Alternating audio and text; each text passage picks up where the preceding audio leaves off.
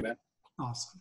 Hey everybody, Jim Ingersoll here, and I've got another amazing podcast ready for you with a good buddy of mine, Jared Kott, from the beautiful windy city of Chicago, Illinois. You are truly going to be inspired today, and you're going to want to go out and, without a doubt, do more deals. You're going to want to be the deal maker after today's show with Jared for sure. Let me start with this. What is the fastest way to make a relationship better, to make yourself better, so that you can give more? It requires an abundance mindset. That's the belief that there's more than enough deals and everything you need for every person that's on the listening in today. Because I believe that, I know that the more that I give, the more I will have to give. I started to adopt that attitude years ago when I heard Zig Ziglar say, if you help others get what they want, they will help you get everything that you need in life. And I do live my life that way. Try improving yourself in your situation with the purpose of putting yourself in a position to give to others, and then just sit back and see what happens. As you give, I guarantee your ability to give more will increase.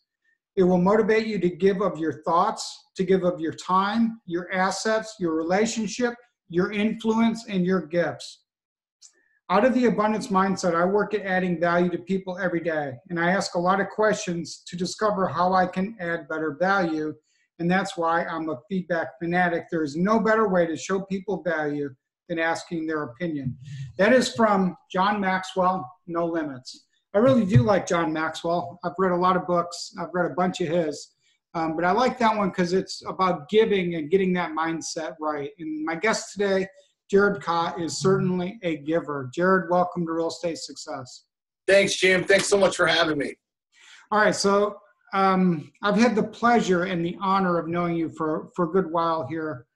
And let's go back in time a little bit to like when you were still working in corporate America. What was that like, and how did that come to an end? Yeah, so I remember it clearly, the good and the bad, and everything in between. So before I got into real estate, Jim, I spent about 12 to 15 years in commercial insurance. I worked for syndicates of Lloyd's of London. I traveled. I got into the details of really underwriting large habitational schedules, and many of these would include apartment buildings, hotels, and things of that nature. Very, very corporate, a lot of travel. Enjoyed it at the time. I really enjoyed the paychecks and certainly the security. So I did that for a while, had fun, began to kind of make some moves to position myself at a little bit higher rank. And my last move was in 2011. Wow. And I knew probably, I don't know if it was a week, but it was under a month. So let's call it 2 weeks in, that this is not going to end well for me. I felt it. I knew it. I had great intentions, but it just wasn't, the culture wasn't a fit for me. The business wasn't a fit for me. So I did the best I could until February 13th of 2013. My phone rang in my office at right around 11 a.m. and the caller ID came up from New York, and it said the company's name. And I said, well, this is interesting. Picked it up. They said, do you know where conference room B is? And I said, I sure do. And they said, there's some folks in there that would like to talk to you. And I knew right then I was getting fired. I knew it. So I picked up my black portfolio. I walked into conference room B, and there was a bunch of people there, and they said, this just isn't working out, and we'll pack your stuff and, blah, blah, blah. But, Jim, that was, as you know for me, one of the greatest days of my life. And I don't sugarcoat it. I was not laid off. My position wasn't eliminated. I was straight up fired. And I choose to believe that was God stepping into my life. At that time, I did not have courage, and God had different plans for me. I love that. Yeah, and it's man. But there was, it's easier now, 6 years after not being in, that feeling of corporate and not being able to own any of your time and all the things that come with corporate. But I'm not going to sit here and tell you that I didn't have fear, right? I had no experience in real estate. So I did know, I was always curious about it, always. But again, given my responsibilities in corporate, I didn't have I make excuses. I didn't have the time. I didn't have this. So April 14th or February 14th came, and I was like, Valentine's Day. Yeah. That was 5 years ago, man. Yeah, it was. Congrats. We should celebrate your anniversary. That was like 5 years and a month ago. Yeah, it's awesome. So I knew right then, I have no time to waste because I liked the income that corporate gave me. I just didn't like all the other stuff that came with it. So it's time to learn this stuff. I already had the hunger. Right now I needed the knowledge. And that's, it had to be early March when I was searching around the internet, anything and everything I could find. I mean, day and night. It was like podcasts, meetings, anything. And I came across you in Bank Elimination Blueprint. My whole mindset shifted because I knew guys that were still stuck in corporate with money, but I didn't know how to put a JV agreement together. I didn't know how to ask for these things. I didn't know how to run crews. I didn't understand the assets, but that all came in time. But man, I believe that we were meant to cross paths. So I think we were, and I can't believe it's been 5 years since you found me online. Yeah. That is awesome. 5 years. So how did you start to make that transition? All right, so you're fired, you go through all the emotions of that crap and life sucks, but yet you kept moving forward, Jared. And I give you did have a lot of courage to make it through. How did you, so you came into Bank Elimination Blueprint, and then you just started buying assets like this, man. Yeah. Yeah. So a lot of it comes down, and I don't think, even though I've paid the piper and I'll explain to you what that means, I don't know if I would change anything. I had a 401k of, I think it was just under 200,000, and I looked at that as because I wasn't in Bank Elimination. Yeah. I didn't understand it yet, so I knew that I could probably, with some simple math and a little bit of luck, I could probably replace part of my income quick if I were to buy some of these assets on the south side of Chicago, given the numbers and cap rates at the time of what they were. So I just dove in. I made a lot of mistakes, but I worked for a guy for free for 6 months until I started purchasing, and that was really an eye-opener because I wanted guidance, but I realize now I've never really been a book learner. So I needed to see some hands-on stuff. What does this stuff really look like? Let me see, touch, feel the experience of this. So that's why I chose to work for a guy for free, and it was simple. I met him. I met him at like a RIA event, and he said, I'm an investor and blah, blah, blah. And I just kind of gravitated towards him. And I don't know, he supposedly had 20 units, but really he was like this side hustle property management thing, which I found out. But through that, I learned what not to do, right? I would ask, why are there orange signs on the door that say water is going to be shut off? What does that mean, right? And it gave me some real life experience on how not to do things very quick. So I realized if I can create a product that somebody wants to live in, that they would be proud of as a rental,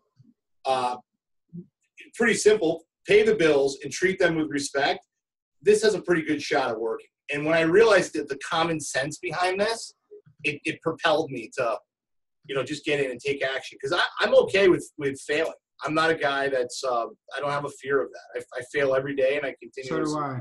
I fail forward all the time. So let's go back to your very first one. So now you're unemployed and now you're going to start buying assets. Yeah. How did you find that very first deal? I don't remember if it was some flats or apartments, but I remember some of them. But how did that first one, how did you find it? How did you fund it?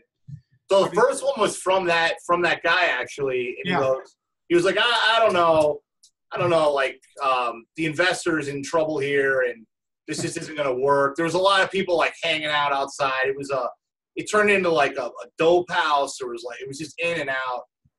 So I talked to the guy and I said, how much do you think the investor would let this go for? And he goes, oh, you don't want this, and I said, well, how much? And I don't know if he said 20 or 30, but I know what I paid for it. And I paid $25,000. And like buying a used car. Yeah. So it was a brick 2-flat, 4 bedrooms up top, Wow. 3 bedrooms downstairs, just solid brick structure. It definitely needed renovation and then, issues with management on like getting it cleaned out. But, at that time, I didn't even have a car. I was living downtown. I had a Harley Davidson. So I would go check on these properties. So I got to know the people that were kind of squatting in there. And I told them, hey, you know what? We're going to make some changes around here after I made it, after I got the deal. And most of them left. And then some of them hung around and actually helped to clean out. And we gave them some money. But the way that I purchased the asset was I took it directly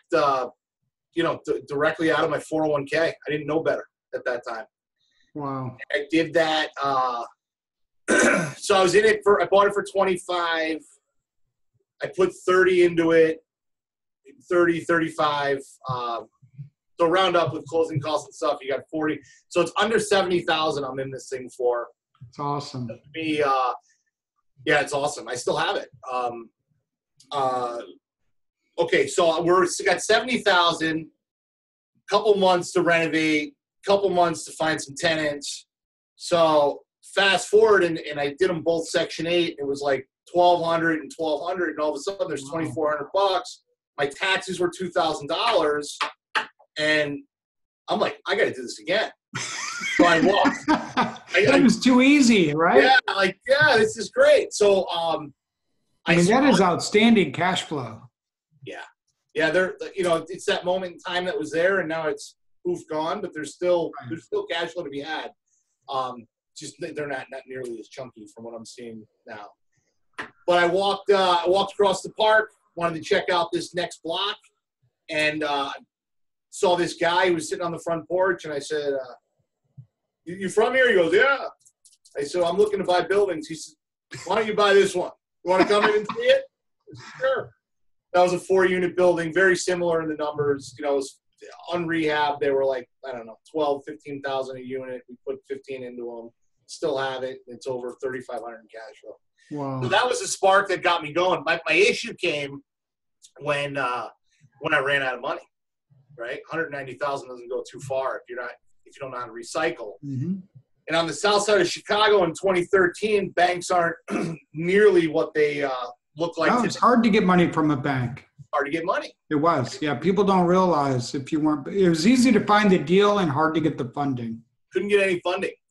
So my goal was just to keep acquiring. So I got 10 or 12, ran out of money. Cash flow was great. But I wanted to do it again, so I wanted to kind of recycle. And I called 23 banks, and they all basically said, "You're a nice guy. It's not going to happen." Man, so you were persistent to call that many banks. That is awesome. Yeah, I just kept going. It was the same story, so I knew, I knew what was going on. But yeah, I still have I have the same assets. I have some of the same tenants. It's been fantastic. What a journey, huh? Yeah, it really has. It's been great. So you love being a landlord in Chicago, don't you? I love it. And you've really helped transform those exact neighborhoods you started in 5 years ago. Have you seen them improve? Yeah, not nearly as quickly as I would like, but look, these things, when you're into community development and rehabbing and really taking a stake in how the community does as a whole, you've just got to understand this is life's work. This isn't going to happen in It's a mission. The mission, and I'm okay with that.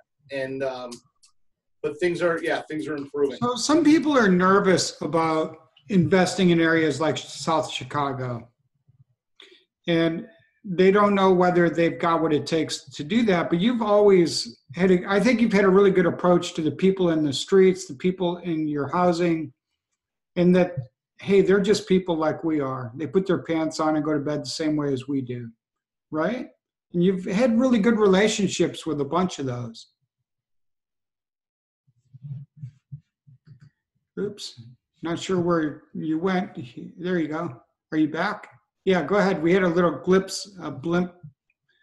We have a little technology issue going on here, Jared. Can you hear me?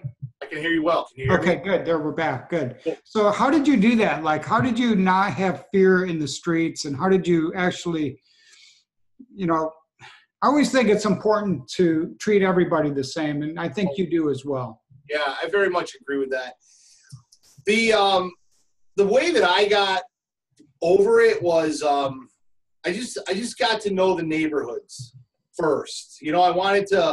I wanted to be able to drive down. At the time, like I said, I had a Harley. So I would get up early on Saturday mornings and just like kind of cruise around and see where people were hanging out. And then later in the day where the park's getting filled was completely abandoned. So we identified some areas that, I just felt okay to me. But my risk tolerance compared to other people's is probably much different. But again, I'm on a mission to help change and create jobs in Chicago and help redevelop areas. So I guess it's just ingrained in me. I mean, I have street smarts. I don't go in certain areas where I know are tough when I don't need to go. But Right. At the same time, what I realize is, even in troubled neighborhoods, there's countless of great families. And There is. I think that was kind of that filled up my faith more than the fear of the things that. I like it. Yeah. And then you went out and you created a great company.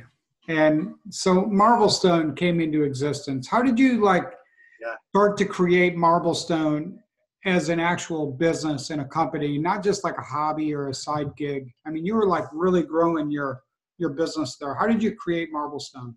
Yeah, great question. So we were looking to do it as we were trying to get a name as like Cornerstone or something, community, something. All these names were taken on Google. So, or on, the LLCs. Yeah. So I wanted, for some reason at that moment in time, I wanted something with stone. I thought it'd be strong. It would stand the test of time. And the first thing that I found was Marblestone. So that's how the name came. But what really was going on was it was confusing because I had, just call it like 15 assets at the time. And there's a big component of management. So what Marblestone really is a management company for a holdings company that we have. Right. And that Marblestone was really the place where we found a lot of value in the community because we'd meet, men and women from the neighborhoods that would say, hey, you're bouncing around here and you're doing a project there. Like, can we help? Can we get in on this?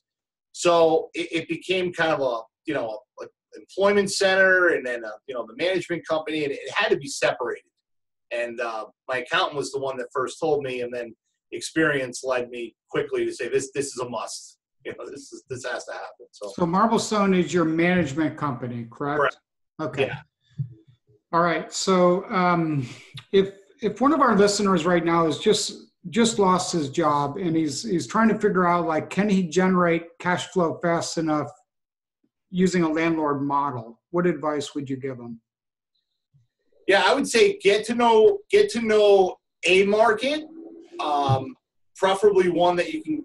My personal opinion would be get around one that you're local to, or you can kind of be around it, feel it, be ingrained in it. In network, I don't get many of these opportunities that come to us by like MLS or just because we're lucky. It's networking. And always, if the new investor were to go to a RIA or meet someone, I try to always end a phone call, email, new contact. I ask the question. I say, how can I help you? Yeah, it's the best question you can ask. You said that in the beginning of your podcast here, and I'm like, this is spot on. This is spot on. I think a lot of times when we're new investors, we think we might know the answers and we dive in. Ask somebody, how can I help you? You'll find your answers that way. But definitely, get to know your numbers. If you can, pick a market and try to dominate that market, right? And I think some people get lost in the clouds, if you will. Like if you say Atlanta, well, that's a huge market. Dial it in, right? Keep dialing in to an area that works for you and get to know everything about that. That's how I did it. So that's the experience that I can, share back. So looking back over the last 5 years, would you have done anything different? And like, were you lucky, good, or was it a combination of both? It was everything. It was the timing. It was the grit. It was the failing forward constantly. Yeah. It was the people that crossed the path. But, you know, you and I have talked about this at length in person before. It's the daily action. It's the daily action what keeps this all going, right? You may make a one important contact and you may get that one huge deal that you're chasing, but really what that comes from, if you do it consistently, is that daily action, you know, every single day. So I see you've got the Tony Robbins there next to you, and I'm remembering back, that's his book, Unshakable, I think. Sure is. Right? Yeah, Unshakable. And so I remember you went to his live event, correct? Yeah, sure did. And are you a firewalker? I am. I've firewalked twice, and I'll plan to do it again, I think, in November in Miami. I went because he was in Chicago. You know, I've watched some of his stuff, and I said, let me see if this is like a hoax, you know, and what's this all about? Man, I loved it. But that's also my personality. I love the, you know, the high fiving and everything. Erica, who's my business partner. I know. I've met her.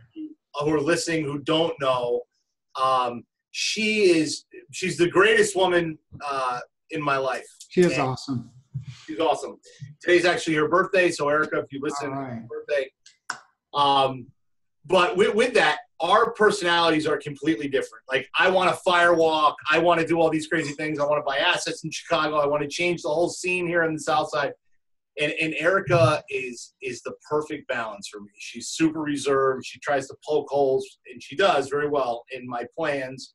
But if if any listeners decide to get into partnerships, try not to partner with somebody who has your same personality. It's a great tip. You need that balance. You really need the balance. That's a great tip. So when you went up to the Coles to firewalk the very first time, were you thinking, are they really hot? Well, you know what? And I haven't told you this, and this is hilarious to me. All right. Eric and I went together. She went first, and I couldn't see her face, but I saw her, you know, maintain, and she got through, and I was like in the zone, and they think they said like say the mantra cool moss or something. So I'm hyping. I'm getting there. My mindset's right. And this guy who's got a mask on, it's like 1 a.m. in Chicago. There's 18 inches of hot coals. He goes, stop. And I'm like, okay. And he took me out of this funk. And then they redid the coals. They did the barrels. So now I'm like, well, wait a minute. I know these things are hot because I'm seeing it spark all over the place. So I got the super hot coals. But it was, my mind was right, and I walked across, no blisters. Amazing. That first step, were you nervous? I think it was a little bit, but I kind of wanted to get. There was excitement, there was fear, and there was certainly like looking back, like I just want to get this done. Yeah. I want to cross this off my bucket. There's a lot of emotions when you do something like that, and you've really got to learn to like pull everything in. I have not done it. That's why I'm asking. Oh, do it, Jim. You gotta do it. No fear, right? Tell you what, I'll make a deal with you live on this podcast. If you and Cheryl or whomever want to go to a Tony Robbins event, you tell me where, and I will be there. I will be there, and we will firewalk together. You'll like push me into the cold. Just don't stop and take a selfie. You'll be okay. So are those type of events, they put you into like an environment where you can grow, correct? Masterminds, live events. I mean, talk about some of the things you've done and people you've met along the way. Sure. So great contact through you, Jim, has been Gary Harper and his wife Susan at Great folks. And I mean, they're amazing people, and even better, have become better friends. So we've spent a lot of time working with them, developing processes and procedures and things like that. And I'm sorry, I went off on a tangent. Mindset. No, you're good. No, you're good. Go ahead and talk about like live events, some of the people you've met along your journey. I agree. Gary and his wife are So the reason I brought that up was, we've traveled down to Virginia to see you. We've gone on cruises. Like, to me, those are also events, right? I really look forward to that. When you go to something like the Tony Robbins, it's I made a choice where I was like, I'm just not going to bring my phone in here for the 12 hours. And I was a little bummed out because I couldn't take a bunch of pictures and post them up on Facebook and be like, hey, look at me. But at the end of the day, that was one of the best decisions that I made, because I was truly in the moment. And that's what also I think that these events bring to me is, like, we need that as entrepreneurs and business owners. Like, I think we need, like, time to decompress on things other than real estate. I know that I do, because this can consume me, but I love it, right? So is it wrong? I don't know, but I know that I do need some balance. But when I leave, it's very much like skydiving. I've done that a few times. I feel like I can conquer anything. So that what happens is the bar just continues to get higher and higher and higher. And I believe that we all have it within us to set, like, bars that we may not think are possible, but sometimes we need some teachings on how to get there. Yeah, we all have self-imposed limits, and you got to learn to break through your upper level challenges, at the same time being aware of what your blind spots may be. But it all requires a huge mind shift adjustment, because as an employee, you never think that way. Right. But as an entrepreneur, you have to do it yourself. You don't have anybody holding your feet to the fire, pardon the expression. Right. Good one. So I think it's really important. So I really respect the way also that you've really stayed focused on your mission all these years. It's been a long journey for you now, 5-6 years. And you haven't got wrapped up in flipping. You haven't got wrapped up in all these other strategies, lease options, subject to deals, self-directed IRAs, private lending, whatever. I mean, you take the key components that you need to build your portfolio, and that's what you do. Yeah. How do you stay so focused? Well, here's the deal. I run our business off of traction, traction, and I am a full-on believer of the EOS system. So, without going into too much of that, we know where we want to be in 10 years. We have a 3-year target, we have a 1-year target, and we have quarterly goals. And those quarterly goals are kept accountable by weekly meetings that I have here with the team. And we all are on the same vision. So as much as I want to go chase squirrels, if it's not part of the plan, we're not going to do it. We're not going to do it. We stay focused, and it's hard because I still want to chase squirrels. But I haven't purchased an asset in probably 18 months, and the reason that we chose to do that was we wanted to really make sure that our foundation was absolutely rock solid. Mm-hmm. In terms of processes and just everything. We wanted that base, and we created a nice residual base along the way with these rentals. So it allowed us to kind of slow down a little bit. And now I feel like I have this gas in the tank because the foundation is, it's just solid. And we expanded on third-party property management, and we found a huge need locally for that. Oh yeah. And that's been outstanding. And we were already doing it for the holdings portfolio, and we slowly opened it up, and it's been great. So we have 2 goals: grow the property management company and grow the cash flow on the rentals. So if somebody's listening right now and they're wondering, like, how could I find a great property manager like Jared wherever I live? What would be a couple of things you would ask a property manager if you needed to go out and find one in another city? Yeah, if I was going to do that, I would definitely want to know, like, how long. I would ask them a scenario. Like, I would get into it. What happens if a pipe, if you're on the East Coast or Chicago, how do you handle a broken pipe when it's negative 40 degrees in Chicago in a 12-unit building? Because at the end of the day, I don't really care if your rate is 8 or 11% or your lease-up fee is half month or first month. like, we can get to that. What I want to know is, like, do you really understand the business? Do you understand the people and how to get things done? So I would ask, like, real life scenarios that I've gone through. What would you expect for an answer to that?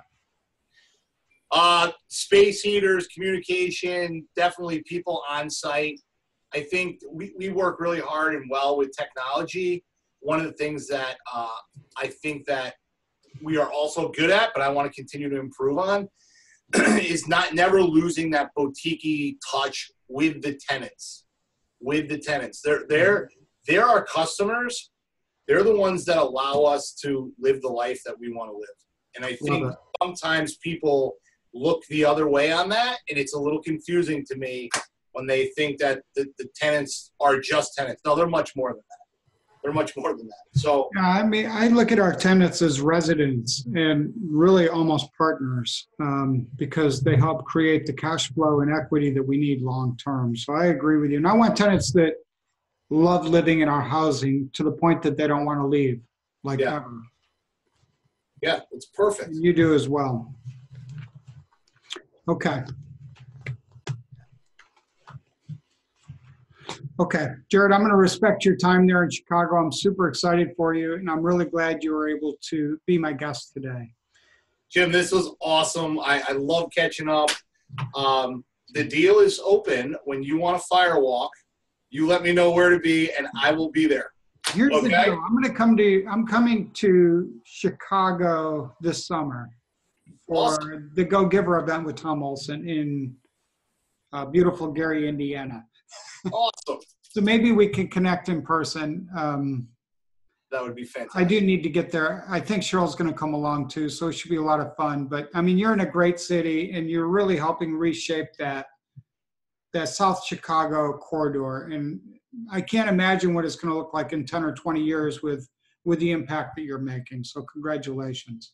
Thank you very much, Jim. Really appreciate it. I want to thank you for being a buddy and sharing your story. It's very inspiring. And I think a lot of people that are just getting started or maybe just got that call, I've heard it from you and John Morey and so many others over the years, like, make that the best day of your life as you really start to figure out, like, okay, I don't need corporate America. Screw it. Yep. What do I want to do with my life? And take your own responsibility, carve out the path that you want. So I really appreciate your sharing that today. And congrats on all your assets and your property management business. It is rocking and rolling, and I'm super excited for you.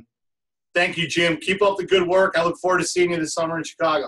All right, man. Thanks again, Jared. See you later. All right. Bye-bye.